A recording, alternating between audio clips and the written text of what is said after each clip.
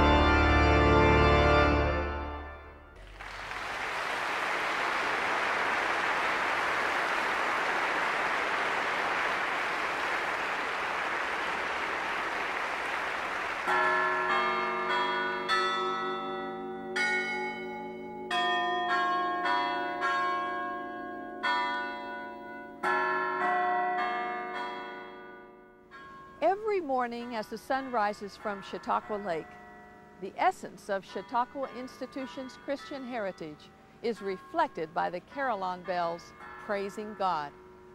Great hymns of the faith resound through the crisp, fresh morning air, renewing the soul and spirit. Following the playing of the bells at 9:15 a.m. daily, worship is held in the amphitheater with music and the spoken word, a time of meditation and inspiration for visitors and residents alike.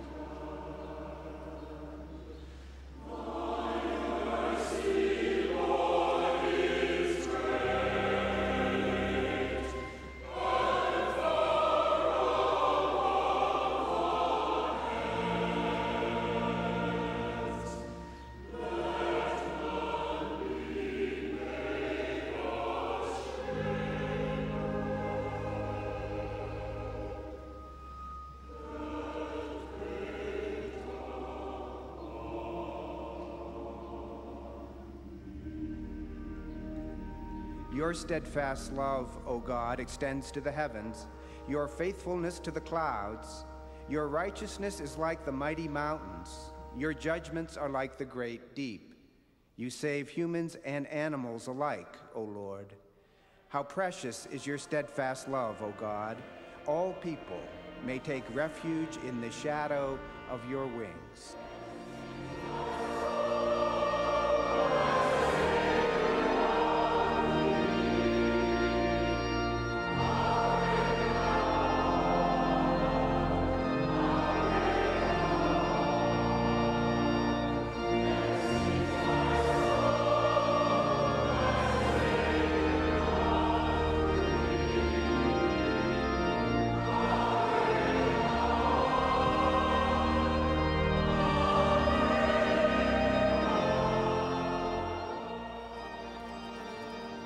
In the 65-day summer season at Chautauqua, there are more than 2,000 events which take place.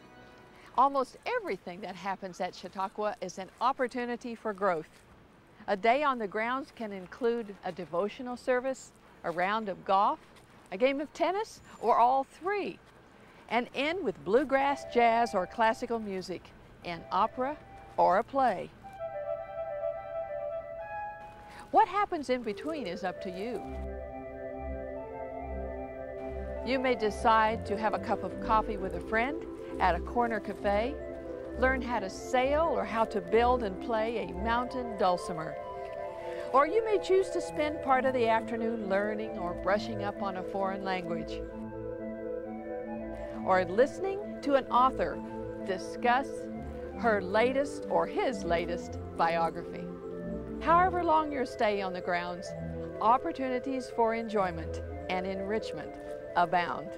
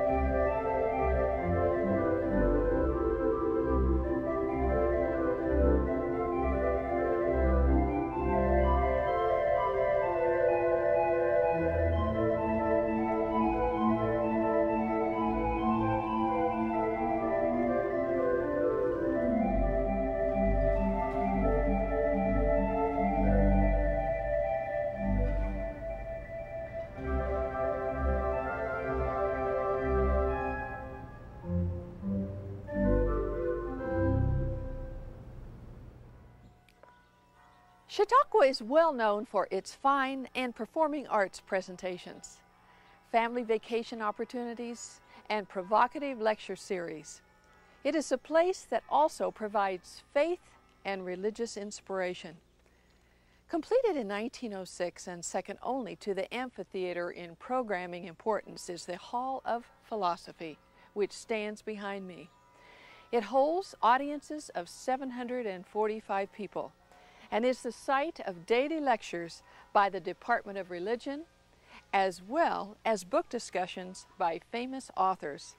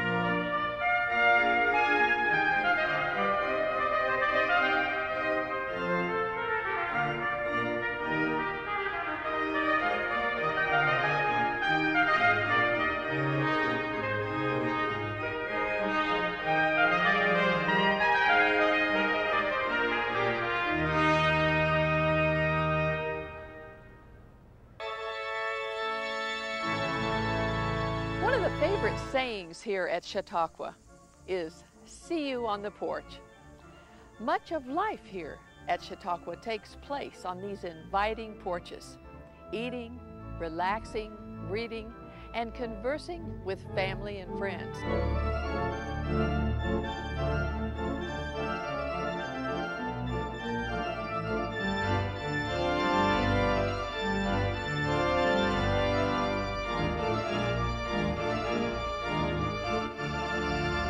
Stimulating porches is the Wensley House porch, presided over by its hostess, Winnie Llewellyn, entertaining famous visiting artists, politicians, and entertainers for over 20 years. I'm sitting here on the porch with our wonderful Wensley House hostess, lovingly known as Winnie. Winnie, what's it like to entertain dignitaries and presidents and famous artists and musicians every day of the week? Intimidating. I'm sure not for you, though. Well, after 20 years, I really never do quite get over a feeling of awesomeness. And the house is just characterized by a constant stream of coming and going, bright, talented people from every walk of life. But Mrs. Wensley, who gave the house to the institution in the 60s, had this marvelous concept that the guests of Chautauqua should enjoy each other as well as Chautauqua. Can you tell us, Winnie, some of the most exciting people you have had here as guests? I'm often asked the most exciting mix of people, and it's an easy one because it was in the mid-'80s when we had, are you ready, the following. In the living room, Roger Williams, who had concertized and was eating a late-night supper, Eugene McCarthy, Ginger Rogers, Joyce Carol Oates, Shields and Yarnell, and seems like, I think there was someone else. Isn't that exciting? Heloise. Heloise. That's quite a variety of people, I would say. It was. Well, the job description, if there is one, and I don't even know if it's written down, simply said, when I inherited the job, do for these people what you would do if they were your house guests. And that's exactly pretty much the way we operate here, informally. Well, you are a wonderful hostess, Winnie, and I have experienced your hospitality, and I thank you very much. Well, and I'd love to come here every summer because it is a real joy. Well, you're very nice to say that. About 400 people would like this job. Well, you're just the person to have it. Thank you. And thank you for being on the Joy of Music. Not at all.